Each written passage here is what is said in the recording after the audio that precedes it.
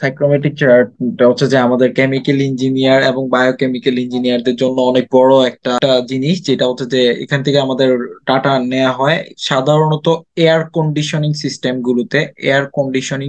গুলোতে আমাদের এই সাইক্রোমেট্রিক চার্ট ইউজ করা হয় এয়ার কন্ডিশনিং সিস্টেমে। তো সাইক্রোমেট্রিক চার্ট আর কিছুই না, একটা graphical representation of the physical and thermodynamic properties of air. So, via this psychrometric chart, we can identify the dry bulb temperature, wet bulb temperature, relative humidity, absolute humidity or humidity ratio, dew point, temperature ইত্যাদি হচ্ছে hand বের করা যায়। তো আবার আমরা এনথালপিও বের করতে পারি। তো আস্তে আস্তে আমরা এই জিনিসটাই দেখবো আজকের পুরোটা টপিক, মানে পুরোটা ভিডিও জুড়ে আমরা হচ্ছে সাইক্রোমেট্রিক চার্ট নিয়ে থাকবো। ওকে, তো সাইক্রোমেট্রিক চার্ট একটা ক্রস প্লটেড চার্ট, যেটা আমাদেরকে গ্যাস আর ব্যাপার মিক্সচারের যে ইনফরমেশন গুলো আছে সেগুলো আমরা হচ্ছে জানতে পারি। তো এখানে মাল্টিপল এক্সিস আছে। তো এখানে অনেক ধরনের এক্সিস, মানে মাল্টিপল এক্সিস কে একটা টুডির মধ্যে আনার চেষ্টা করছে। এই কারণে হচ্ছে যে জিনিসটা এরকম, জিনিসটা বুঝতে পারলে খুব সোজা আছে। তো প্রথম দেখাতেই হচ্ছে যে এটার হচ্ছে যে ইমপ্রেশনটা আমাদের কাছে খারাপ, যে এটা অনেক ক্রস প্লটেড, আমরা হচ্ছে বুঝতে পারি না। তো মোস্ট কমন যে জিনিসটা আছে সাইক্রোমেট্রিক চার্টের, এখানে অনেক ধরনের সাইক্রোমেট্রিক চার্ট আছে, কিন্তু আজকে আমরা হচ্ছে এয়ার আর ওয়াটারের সিস্টেম নিয়ে পড়বো। এয়ার এন্ড ওয়াটারের সিস্টেম সাইক্রোমেট্রিক চার্টটা পড়বো, এয়ার এন্ড ওয়াটারের। ওকে, তো এখানে হচ্ছে যে আমাদের রেফারেন্স পয়েন্ট দেওয়া আছে সাইক্রোমেট্রিক চার্টের রেফারেন্স স্টেট। এখানে হচ্ছে যে ওয়াটার এত 0 ডিগ্রি সেলসিয়াস 1 অ্যাটমসফিয়ারে এবং dry air 0 degree Celsius 1 atmosphere. এই রেফারেন্স স্টেটের বাইরে যদি যায় তাহলে কিন্তু আচ্ছা এই চার্টের ভ্যালু হচ্ছে যে ইউজ করতে পারবো না। ওকে, this is our reference state, এটা ধরেই আমরা হচ্ছে যে আগাইছি। তো এই সাইক্রোমেট্রিক চার্ট অনেক জায়গাতে ইউজ করা হয়, আমরা ম্যাথের চ্যাপ্টার 8 এর ম্যাথ গুলোতে দেখবো, এবং আমরা থার্মোডাইনামিক্স এ হচ্ছে যে গেলে দেখবো humidification, drawing, air conditioning process ইত্যাদি ইত্যাদি কাজে হচ্ছে যে সাইক্রোমেট্রিক চার্ট ব্যবহার করা হয়। তো ফার্স্ট অফ অল আমরা হচ্ছে যে দেখা শুরু করি আর কি। ড্রাই বাল্ব টেম্পারেচার দেখো, এই এক্স এক্সিসে আমাদের কি থাকবে, সবসময় ড্রাই বাল্ব টেম্পারেচার থাকবে। ওকে, ড্রাই বাল্ব টেম্পারেচারটা কি, ডিগ্রি সেলসিয়াস। এই যে 10, -5, 0, 5, 10, 15, 20, 25, 30, ব্লা ব্লা ব্লা, আপ টু 55 পর্যন্ত। ওকে, এখানে হচ্ছে যে মানে আপ টু 55 পর্যন্ত আছে। আমাদের 8.4 এ ফিল্টার রশি বইয়ে হচ্ছে যে ডিগ্রি সেলসিয়াসে দেওয়া, আর 8.42-তে ফারেনহাইটে দেওয়া। আর প্যারিস কেমিক্যাল ইঞ্জিনিয়ার হ্যান্ডবুকে আরো অনেক টেম্পারেচারের, ওয়াইড রেঞ্জ অফ টেম্পারেচারের জন্য দেয়া আছে, তোমরা চাইলে একটু দেখে নিতে পারো। ওকে, তো ড্রাই টেম্পারেচার হচ্ছে যে আমার এক্স এক্সিস বরাবর যেটা থাকবে সেটাই হচ্ছে যে আমার ড্রাই টেম্পারেচার। তো ড্রাই টেম্পারেচার আর কিছুই না, আমরা যে এয়ারের টেম্পারেচার আছে সেটা থার্মোমিটার দিয়ে যেটা মাপি। আর বাল্বটা যদি শুষ্ক থাকে তাহলেই হচ্ছে যে এটা ড্রাই টেম্পারেচার। তো ড্রাই টেম্পারেচারের সংজ্ঞা যদি আমি লিখি, এয়ার টেম্পারেচার, এটাই আমাদের ড্রাই টেম্পারেচার, আর কিছুই না। এয়ার টেম্পারেচার আমরা থার্মোমিটার দিয়ে ব্যবহার করতেছি। এটাকে ড্রাই বলার কারণ হচ্ছে যে আমার বাল্বটা হচ্ছে যে ড্রাই থাকবে। ওকে, একটু পরে আমরা হচ্ছে মানে সিক্ত বাল্ব, মানে হোয়াইট বাল্ব টেম্পারেচার পড়বো, তখন হচ্ছে যে এই জিনিসটা আমরা আর একটু একটু মডিফাই করার চেষ্টা করবো। আপাতত ড্রাই বাল্ব টেম্পারেচার কি সেটা বোঝা গেছে। ওকে, তো ড্রাই বাল্ব টেম্পারেচার বুঝলাম। এবার আসি আমাদের আহ, আরেকটা পয়েন্ট, সেটা হচ্ছে যে অ্যাবসোলিউট হিউমিডিটি। অ্যাবসোলিউট হিউমিডিটি হচ্ছে যে আমার যে ময়েশ্চার কন্টেন্ট। ওকে, এই অ্যাক্সিস বরাবর যেটা আমি পাবো সেটাই হচ্ছে যে আমার ময়েশ্চার কন্টেন্ট। ওকে, ময়েশ্চার কন্টেন্ট এই অ্যাক্সিস বরাবর পাবো। দেখো আমার ডাইবাল টেম্পারেচার ছিল এইটা, এখানে হচ্ছে যে 0.00 থেকে হচ্ছে শুরু হয়েছে, মানে প্রত্যেক ডিস্টেন্স হচ্ছে 0.001 করে ইনক্রিমেন্ট হয়েছে। এইটাই হচ্ছে যে আমার ময়েশ্চার কন্টেন্ট। ওকে, ময়েশ্চার কন্টেন্ট আমরা পাবো হচ্ছে যে এখানে কেজি ড্রাই এয়ার। ওকে, এই আকারে পাবো। এটা হচ্ছে ড্রাই এয়ার। এই জিনিসটা হচ্ছে যে অনেকে ভুল করে যে এখানে টোটাল এয়ার না, এখানে হচ্ছে ড্রাই এয়ার। এখন আমি যদি ময়েশ্চার অ্যাবসোলিউট হিউমিডিটি পাই, দেখো আমার হচ্ছে যে 30 ডিগ্রি, 30 ডিগ্রির জন্য আমার হচ্ছে যে 30 ডিগ্রির জন্য আমার এই দাগ বরাবর আমি যেটা পাবো সেটাই হচ্ছে যে আমার absolute humidity or moisture content. ওকে, আমি সাপোজ ধরলাম যে আমার আচ্ছা আমি ড্রাই এয়ার বলতেছি, এখানে আমার ময়েশ্চার কন্টেন্টে ড্রাই এয়ার আছে, আর টোটাল এয়ারটা কি আমার, টোটাল এয়ার হচ্ছে যে ভাই mixture of water vapour plus আর হচ্ছে আমার ড্রাই এয়ার, এটাকে ময়েস্ট বলা হয়, যেটা আমরা হচ্ছে ময়েশ্চার কন্টেন্ট বলি, এইটাই আমার ময়েস্ট। ওকে, তো এখন আমার কাছে ধরো যে আমি অ্যাবসলিউট হিউমিডিটি পাইলাম 0.015 KG water divided by KG dry air. তো এটা দিয়ে আমি কি করব? এটা দিয়ে আমি হচ্ছে যে আমার টোটাল এয়ারে কতটুকু পানি আছে সেটা আমি বের করতে পারবো। দেখো, আমার 0.0 ওয়াটার মানে কি, 0.015 কেজি ওয়াটার ডিভাইডেড বাই, আমি যদি ধরি আমার এখানে মনে মনে ওয়ান আছে না, তো 1 + 0.015 হিউমিড এয়ার না ভাইয়া, টোটাল এয়ার। তাহলে এইটা দ্বারা আমি যদি ভাগ করি ratio 0.148 KG water divided by তার কেজি হিউমিড এয়ার, আমি তার হচ্ছে যে পাইয়া গেছিলাম তার কি টোটাল এয়ারের রেসপেক্টে কতটুকু ওয়াটার ভেপার আছে আমি পেয়ে গেছি না ভাইয়া। এবার আসি রিলেটিভ হিউমিডিটি। আমরা রিলেটিভ হিউমিডিটি বলতে যা বুঝি, partial pressure of water divided by তার vapour pressure of saturation pressure, okay, at into 100%। এটাই আমরা এই রিলেটিভ হিউমিডিটি জানি। তো মানে মোট কথা হচ্ছে যে relative level of humidity compare to saturation condition. ওকে, তো স্যাচুরেশন কন্ডিশনটা কি? আমার স্যাচুরেশন কন্ডিশনটা হচ্ছে in which mixer of vapour and liquid can exist at given temperature and pressure. ওকে, তো আমি স্যাচুরেশন কন্ডিশনের রিলেটিভ হিউমিডিটি জানি হচ্ছে পার্শিয়াল প্রেসার ডিভাইডেড বাই এটা। তো এই জায়গায় আমার দেখো, এই যে রিলেটিভ হিউমিডিটি কার্ভ, এই যে কার্ভ গুলো আছে, এই যে আমার কার্ভ গুলো আছে, সেগুলো হচ্ছে যে আমার রিলেটিভ হিউমিডিটি কার্ভ। ওকে, এইখানে 40%, 50%-এর জন্য বলে দিছে, 60%, 70%, 80%, 90%, 30%, এই যে কার্ভ গুলো আছে, 20%, 10%, এগুলো হচ্ছে যে আমার রিলেটিভ হিউমিডিটি কার্ভ ভাইয়া। এই রিলেটিভ হিউমিডিটি কার্ভ আর কমপ্লিট স্যাচুরেশন কার্ভ হচ্ছে যে ভাইয়া এই যে এই এক্সিসটা। ওকে, কমপ্লিট স্যাচুরেশন মানে 100% রিলেটিভ হিউমিডিটি। ওকে, নেক্সট আমরা যাই, সেটা হচ্ছে যে ডিউ পয়েন্ট।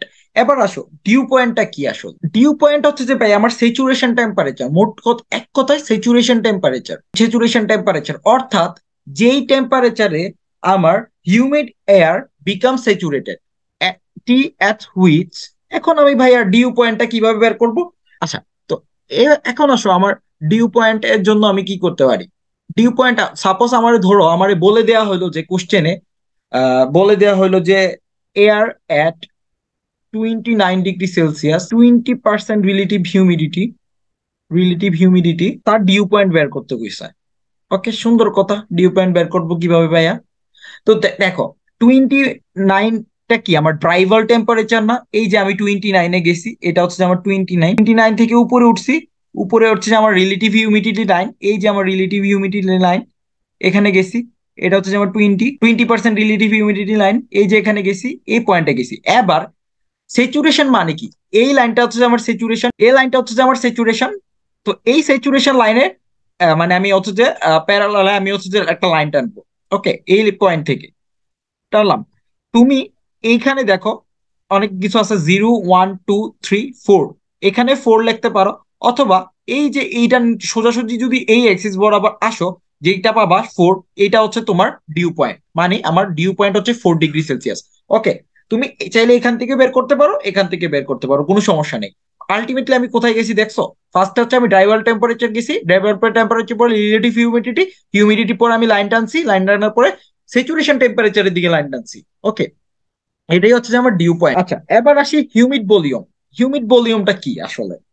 হিউমিড ভলিউম হচ্ছে যে ভাইয়া, হিউমিড ভলিউম বেসিক্যালি, তো হিউমিড এয়ার আর কিছুই না, আমি যে ভলিউমটা পাবো ইজ বেসিক্যালি হিউমিড এয়ার কর্তৃক যে আমার ভলিউম, সেটাই হচ্ছে হিউমিড এয়ার, আর সরি হিউমিড ভলিউম।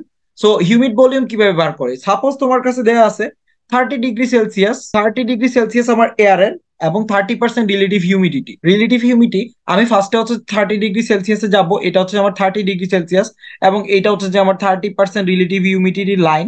তো এখানে আসার পর যে বিন্দুতে সেট করছে, দেখো হিউমিড ভলিউমের লাইন গুলা কোনগুলো? এই যে আমার 0.75, এটা হচ্ছে যে আমার হিউমিড ভলিউমের লাইন। 0.80, এটা হচ্ছে আমার হিউমিড ভলিউমের লাইন। এটা এরপরে দেখো এই যে এক্সিসে 20 থেকে গেল 0.90, এই জিনিসগুলো হচ্ছে যে আমার হিউমিড ভলিউমের লাইন। তো এখন দেখো আমার 30 আর হচ্ছে রিলেটিভ হিউমিডিটি 30 যে লাইনটা আছে, সেই লাইনে দেখো আমি কি করব, এই 0.85 এর আর 9 এর মাঝখানে আছে না, তো এই প্যারালাল, এই লাইন দুইটার প্যারালালে আমি একটা লাইন আঁকবো। এই পয়েন্ট দিয়ে যায়, এই পয়েন্ট দিয়ে যায় এমন একটা লাইন আঁকবো, আঁকছি। এই যে দেখো, এই যে আমার এই লাইনটা গেছে। এবার দেখো, তুমি চাইলে এটা হচ্ছে যে ইনক্রিমেন্ট দিয়ে বের করতে পারো কতটুকু ইনক্রিমেন্ট আসছে, আর নাইলে ইন্টারপোলেশন করতে পারো। ইন্টারপোলেশন তো করতে পারো, লিনিয়ার ইন্টারপোলেশন একটা আমরা শিখছিলাম না, লিনিয়ার ইন্টারপোলেশন। তো লিনিয়ার ইন্টারপোলেশন যদি তুমি করো, দেখো এটা টেম্পারেচার গুলো যদি নাও কোন লাইনে গেছে আর এটা কোন লাইনে গেছে, দুইটার হচ্ছে টেম্পারেচার তুমি জানো, এটা 30 জন্য কোন লাইন দিয়ে দিয়ে যাবে, তুমি হচ্ছে যে বের করে নিতে পারবা। তো লিনিয়ার ইন্টারপোলেশন করার পরে দেখবা যে তোমার আসছে হিউমিড ভলিউম 0.87 মিটার কিউব পার কেজি ড্রাই এয়ার। তো দেখো এখানে তোমার একক দেয়া আছে হিউমিড ভলিউমের, এই একক আছে। এখন আমি ভাইয়া হিউমিড ভলিউম দিয়ে কি করব? হিউমিড ভলিউম দিয়ে তুমি হচ্ছে যে টোটাল ভলিউম অকুপাইডটা বের করতে পারবা। কিভাবে বের করতে পারবা?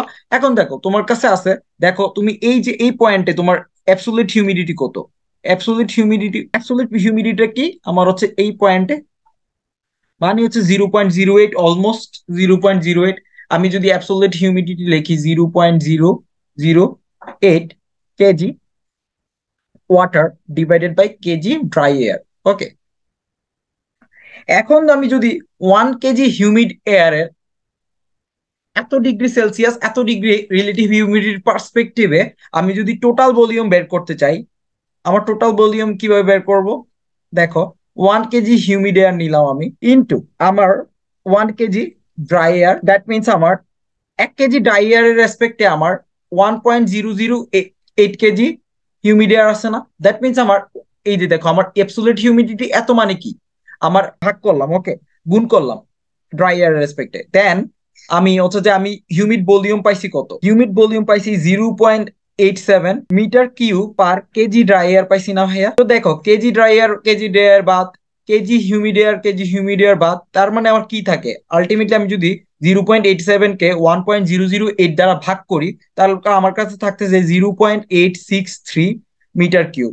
That is our total volume. ওকে, তো এখান থেকে আমরা হচ্ছে যে সাধারণত টোটাল ভলিউমটাই বের করে নিই আর কি। এবার আসি আমার ওয়েট বাল্ব টেম্পারেচার। এই যে দেখো ভাইয়া, এখানে সুন্দর করে লেখা আছে যে ওয়েট বাল্ব টেম্পারেচারটা কি আসলে।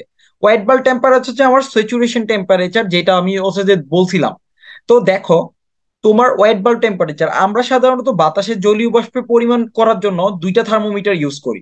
ওকে, একটা হচ্ছে যে আমার শুষ্ক, আর একটা হচ্ছে যে আমার ভেজা। তো একটু আগে আমরা দেখছিলাম ড্রাই বাল্ব টেম্পারেচার, এটা আসলে শুষ্ক বাল্ব থার্মোমিটারের জন্য যেটা ইউজ করা হয় সেটা। আমরা ইন্টারে পড়ছিলাম তো আর্দ্রতা মিতি একটা চপ্টার ছিল, মানে একটা অঙ্ক ছিল যে আর্দ্রতা মিতি, গ্লেসিয়ারের দুপক, মনে আছে কিনা জানি না। তো আর্দ্রতা মিতিতে দেখবা যে শুষ্ক এবং সিক্ত দুই ধরনের বাল্ব ইউজ করা হয়। তো শুষ্ক বাল্বটা সাধারণত মানে তোমার শুষ্ক থাকে, আর সেটা হচ্ছে যে ড্রাই থাকে, আর যেটা ভিজা সেটা হচ্ছে যে জলীয় বাষ্প দ্বারা ভেজা থাকে। তো এখানে আমি তোমাদের গাতার্থে তোমাদের হচ্ছে যে এই জিনিসটা হচ্ছে যে আমি ইনক্লুড করে দিছি, এটা বইয়ে আছে। তো এখানে হিউমিড এয়ার দিয়ে হচ্ছে যে বাল্ব, ইয়া, বাল্বটাকে ভেজানো হয়। তো যে ভেজা থার্মোমিটার, এই থার্মোমিটারের কারণে যে টেম্পারেচারটা পাও, সেটাই হচ্ছে যে তোমার ওয়েট বাল্ব টেম্পারেচার। ওকে, ওয়েট বাল্ব টেম্পারেচার সব সময় একটা কথা মনে রাখবা, ওয়েল ওয়েট বাল্ব টেম্পারেচার আমার ক্যান নেভার বি, তোমার ওয়েট বাল্ব টেম্পারেচারটা সবসময় ভাইয়া শুষ্ক মানে ড্রাই বাল্ব টেম্পারেচার থেকে কম হবে। ওকে, আর যদি সমান হয়, ধরে নিবা সমান হবে তখনই যখন তোমার 100% স্যাচুরেশন কাজ করবে, 100% স্যাচুরেশন, তখনই আমার 100% স্যাচুরেশনে wait bulb temperature is equal to die bulb temperature. ওকে, এই জিনিসটা সবসময় মাথায় রাখবা, এটা হচ্ছে একটা বেসিক ইনফরমেশন। ওকে, তো এবার আসি আমার বলা আছে যে 30 degree Celsius, 30 degree Celsius 30 degree, 30% relative হিউমিডিটির জন্য আমার ওয়েট বাল্ব টেম্পারেচার কত। সেম প্রসিডিউরে আমি 30-এ যাব, 30 থেকে লাইন টানবো রিলেটিভ হিউমিডিটিতে, আমার রিলেটিভ হিউমিডিটি এদিকে লাইন টানবো। দেন এই যে আমার এই যে অ্যাক্সেস গুলো আছে, এই যে দেখো আমার অ্যাক্সেস গুলো আছে না, এই যে এই ক্রস অ্যাক্সেস গুলো আছে, সেইগুলো হচ্ছে যে আমার ওয়েট বাল্বের স্যাচুরেশনের লাইন আর কি, অ্যাক্সেস আর কি। তো আমি এই অ্যাক্সিস বরাবর যাব, that is our that is our হচ্ছে যে ওয়েট বাল্ব স্যাচুরেশন লাইন। ওকে, এইখানে গেলাম। তো দেখো 15, 16, 17, 18, 18 ডিগ্রি সেলসিয়াস হচ্ছে যে আমার, তুমি চাইলে এটা নিচে নামাইতে পারো, এই যে এই বরাবর, এই যে টেম্পারেচারটা আছে এটা দেখবা 18, 15, 16, 17, 18। ওকে, এই 18 ডিগ্রি সেলসিয়াস হচ্ছে যে আমার ওয়েট বাল্ব টেম্পারেচার। আশা করি বুঝতে পারছো ওয়েট বাল্ব টেম্পারেচার কিভাবে। আচ্ছা, এবার হচ্ছে এনথালপি কিভাবে নির্ণয় করবো, এনথালপি এট স্যাচুরেশন। এনথালপি এট স্যাচুরেশন সেম। স্যাচুরেশন বলতে কি ভাই, আমার 100% স্যাচুরেশন হয়ে গেছে, আমি 25 ডিগ্রি থেকে স্যাচুরেশন লাইনে যাব। এই যে 25 ডিগ্রি থেকে স্যাচুরেশন লাইনে গেছি, লাইনে যাওয়ার পর এই যে আমার দেখো এখানে এনথালপি এট স্যাচুরেশন আমি ড্র করে রাখছি। এই জিনিসটা, এই এক্সিসটা হচ্ছে যে আমার এনথালপি এট স্যাচুরেশন, এখানে 45, 50, 55, 60 ইনক্রিমেন্ট 5 5 করে। তো এখান থেকে যাওয়ার পর এইখানে যেটা যাব সেটাই হচ্ছে যে আমার এনথালপি এট স্যাচুরেশন। ওকে, এই যে এই পয়েন্টটা হচ্ছে যে আমার enthalpy at saturation. So something like that 76.8 আসবে। আমাদের লাস্ট যে জিনিসটা হচ্ছে সেটা হচ্ছে এনথালপি ডেভিয়েশন। এনথালপি ডেভিয়েশনটা কি আসলে? এনথালপি অফ এয়ার, যেটা আমার স্যাচুরেটেড না, স্যাচুরেটেড না এমন এয়ারের, স্যাচুরেটেড না এমন এয়ারের এনথালপি নির্ণয় করব আমি। ওকে, তো এই সাব একটা উদাহরণ দেই, 35 ডিগ্রি সেলসিয়াস, 35 ডিগ্রি সেলসিয়াস, 10% হচ্ছে রিলেটিভ হিউমিডিটি। তো একটু আগে আমরা একটু দেখি যে আমার এনথালপি ডেভিয়েশন কার্ভ গুলা দেখো, এখানে হচ্ছে যে দেয়া আছে এনথালপি ডেভিয়েশন, এই যে কার্ভ সেটা হচ্ছে যে আমার এনথালপি ডেভিয়েশন, এই যে এইটা, এই যে আমার রিলেটিভ হিউমিডিটির পাশে যে এই লাইন গুলো আছে, এই এনথালপি ডেভিয়েশনের লাইন, এগুলো হচ্ছে যে আমার এনথালপি ডেভিয়েশনের লাইন। তো তো এবার আসি আমার 35 degree Celsius, 35 degree Celsius 10% relative হিউমিডিটির জন্য আমি কিভাবে লাইন আঁকতে পারি। এই যে আমার 35 ডিগ্রি সেলসিয়াস, এটা হচ্ছে আমার 35 ডিগ্রি সেলসিয়াস, এই লাইন থেকে আমি উপরে উঠবো, এইটা হচ্ছে যে আমার 10% রিলেটিভ হিউমিডিটি লাইন। ওকে, তো এই রেসপেক্টে আমি হচ্ছে যে, আমি দেখো আমার টোটাল এই রেসপেক্ট থেকে আমার স্যাচুরেশন কত, আমি যদি আমার 35 এবং 10% রিলেটিভ হিউমিডিটির এই লাইন থেকে টানি, তাহলে দেখো এই যে এই বরাবর যে লাইনটা আসতেছে সেটা হচ্ছে যে আমার 35, সেটা হচ্ছে যে আমার স্যাচুরেশন এনথালপি। কিন্তু ভাই আমার হচ্ছে যে স্যাচুরেশন এনথালপি হচ্ছে যে 45, কিন্তু আমার এনথালপি ডেভিয়েট করছে, এটা আমার স্যাচুরেশন না, স্যাচুরেটেড হয় নাই। তো এইটার রেসপেক্টে আমি হচ্ছে যে এরকম একটা কার্ভ আঁকবো, এই যে এইটার প্যারালাল -0.4 এবং 0.6 এর, আমি যদি মাঝখানে একটা লাইনটা নিই তাহলে সামথিং লাইক দ্যাট ইন্টারপোলেশন করে পাবা তুমি -0.52। তো 44.45 এর মতো হচ্ছে যে তুমি যেটা পাবা সেটা হচ্ছে তোমার এনথালপি ডেভিয়েশনের মাধ্যমে তুমি যেটা বের করছো। ওকে, স্যাচুরেটেড না এমন এয়ার এর জন্য। তো আশা করি বুঝতে পারছো যে কিভাবে হচ্ছে সাইক্রোমেট্রিক চার্ট রিড করা হয়। That's that's it. একটা সিম্পল, যদি বুঝতে পারো, আর যদি না বুঝো তাহলে হচ্ছে যে একটু জটিল মনে হবে, বাসায় একটু প্র্যাকটিস করো।